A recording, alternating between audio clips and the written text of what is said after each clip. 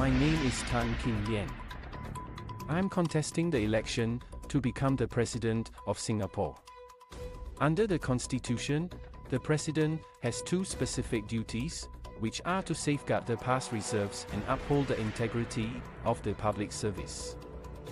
If elected, I will carry out these duties diligently, honestly, and to the best of my ability. The President must always put the needs of the country and the people first. He must be committed to the duties and responsibilities of this high position. Understand the needs of the common man and serve without fear or favor. The President is also responsible for safeguarding our past reserves. In order to do so, he must possess independent thinking, good financial knowledge, and a strong sense of integrity and responsibility to the people. As a trained actuary and chief executive officer of NTUC Income for 30 years, I have a good track record of making sound investment decisions that improve the lives of many people. Under my leadership, I grew the assets from $28 million to $17 billion, or 600 times, in 30 years. I love my work because I was able to influence decisions that benefited ordinary people, especially through difficult times. I also had the opportunity to represent Singapore on the international stage by being on the board of the International Cooperative and Mutual Insurance Federation for more than 20 years, including 5 years as its chairman. This federation had over 123 members, which are large insurance groups, in 65 countries. I believe my knowledge and experience will be useful in performing the key duty of the President. As custodian of the reserves, I will ensure that our past reserves are managed prudently to benefit Singaporeans, both present and future. The President is the head of state of Singapore.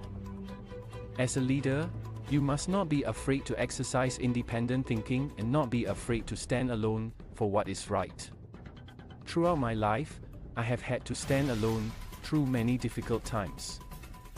When many investors lost their savings by investing in bad financial products in the past, I was not afraid to stand up on their behalf to ask questions. It takes courage, tenacity, and resilience to ask these difficult questions and make people accountable for their actions. I have a deep appreciation for the difficulties of ordinary people because I came from a very poor and humble background. I myself keep to a simple lifestyle and live frugally. When I was young, I lived in several rental homes all over Singapore. I could not go to university despite having very good results because I needed to provide for my family.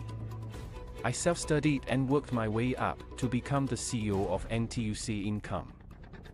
Today, I am grateful for a loving wife, 3 adult children and 5 adorable grandchildren. It is wonderful to have a family where the members take care of each other over the years. I will continue to uphold important family values as this is the cornerstone of any society. As an active and outgoing person, I like to share about my daily activities and observations of everyday life.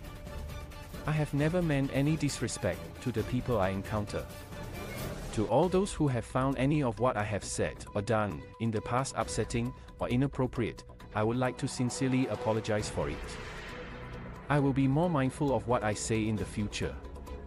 I also thank my wonderful family and supporters for their understanding and support during the walkabouts throughout my campaign. I have met many people from all walks of life and many have come forward to join and encourage me with their support.